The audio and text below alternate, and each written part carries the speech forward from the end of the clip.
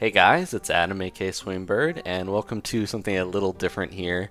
Dance, dance. I'm going to show you guys how to make resource packs today. This is just Minecraft Skin Viewer.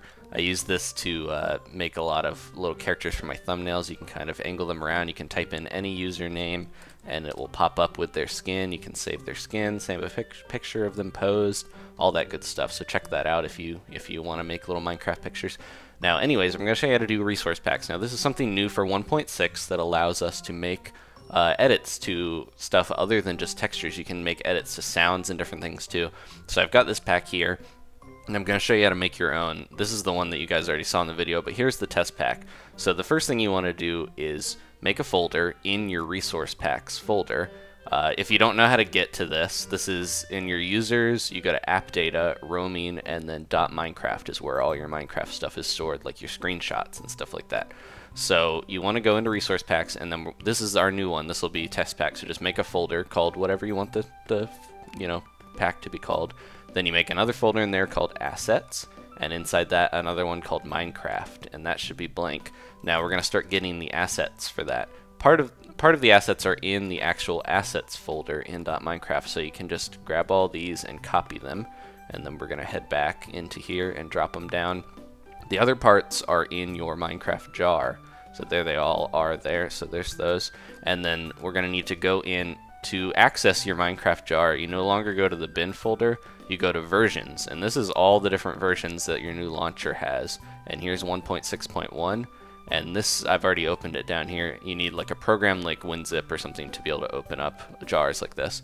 But this is the jar, if you've never seen it before. It holds all your data that you need to run Minecraft and everything.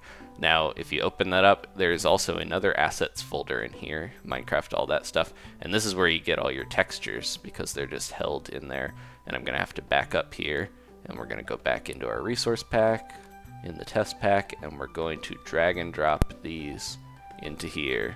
So now we can just merge those. I think it's doubling up on some of the language files, but I should have gotten all of the stuff in there if I back up and come back here. Yep, okay.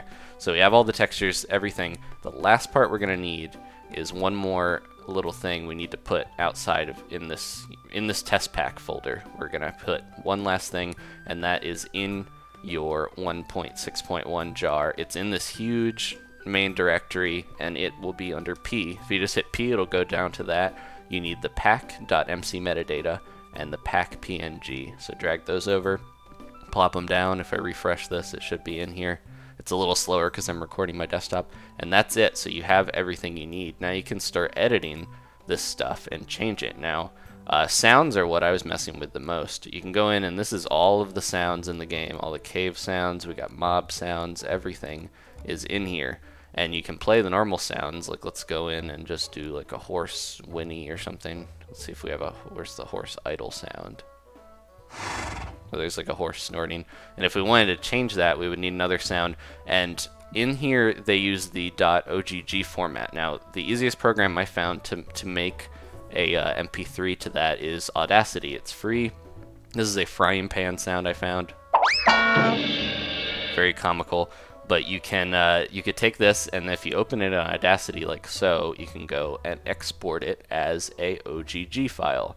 And then you would take this and rename it idle, whatever sound you want to replace. You rename it and save it as that, and then you're going to go back into your little resource pack and drop it in place of this. Like you would delete the normal idle sound, and you would put your new sound in there. And then when you go into Minecraft, you change, like you would a texture pack, you change your resource pack to this, and it will have those sounds, just like I showed in the other video with the bird pack. So it's pretty simple.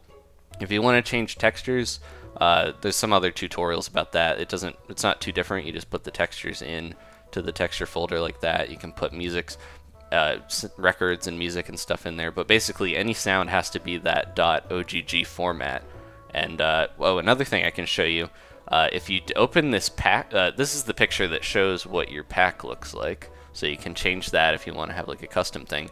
But this here, you can open it with like Notepad++ or a program, and you can see this has a lot of data on languages, but at the top here, there's a description. And if you change this, like, hey, and save it, then when you open your texture packs or your resource pack folder, it won't say the default look of Minecraft. It'll say whatever you put for that. So it's a good way to change, you know, whatever you want to title it or whatever. I've got some other resource packs in here that I converted, like the Adventure Time one and stuff like that. But yeah, basically, in a nutshell, that is how you create resource packs. So make sure you follow all those steps to put everything in there, and then you can start editing your assets and changing what you want. It's not too tough, actually. It took me most of the time to do this was making all the different villager sounds and stuff like that, recording them, and then converting the, like slicing it up and converting them to OGGs. Took a little while, but once you get it in there, it's pretty fun. I'm gonna keep working on my bird pack and hopefully keep making it better for you guys. So thanks for watching. Let me know if you want me to do more tutorials like this. I don't do this very often. It's a little slow and very specific for people, so I don't, you know, I don't want to make videos only for a few people. But if I think this is something that's interesting because this is really new in 1.6 and it seems to be a lot of fun to put stupid sounds in there. So anyways, thanks for watching, guys. Leave a like if you enjoyed this, and I'll see you next time for more Minecraft. Goodbye.